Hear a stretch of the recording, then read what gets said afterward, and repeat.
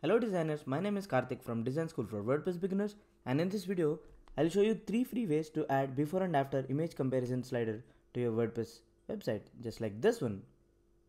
So let's go ahead and dive right into the video. Method 1. The old school WordPress way.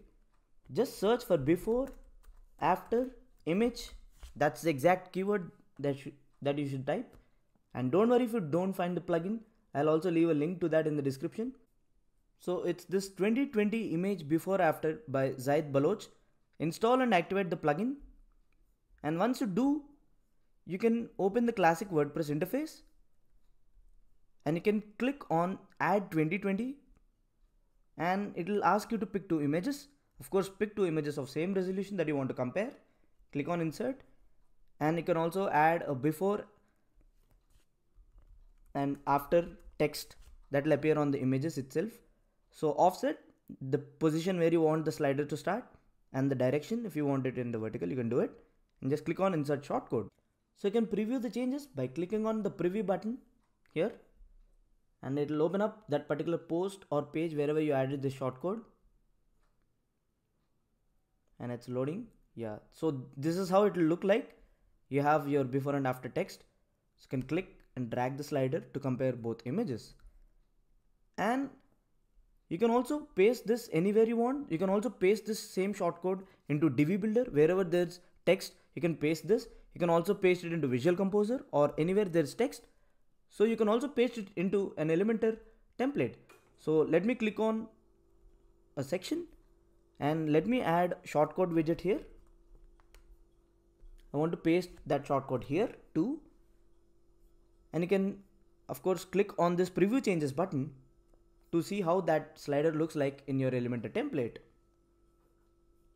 So this is my Elementor template and this is the preview.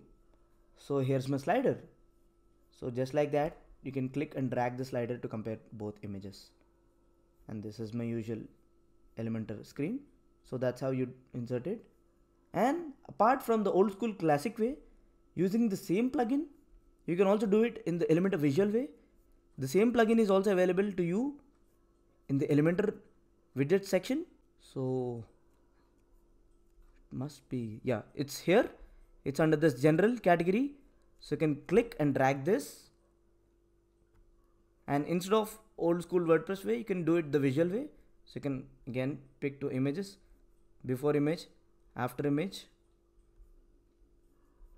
And then of course add before text. So I'll say before, I'll say after, and also direction, offset, and I'll click on update. So once you update, you can also preview how that looks like. It's basically the same plugin, so don't worry, except you're doing it in the Elementor visual way. So here it is, and it's working perfectly fine. Do note that as this plugin offers a lot of functionality, it also adds a bit of load on your website. I'm not saying a lot of load, but yes, it does.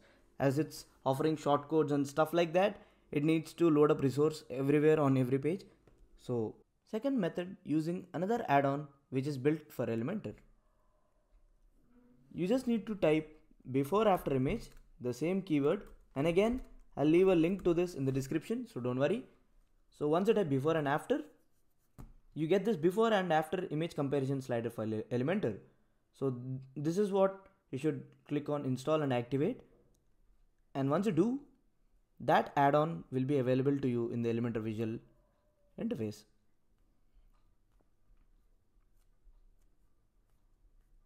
So it's at the end of it, it's this web builders element.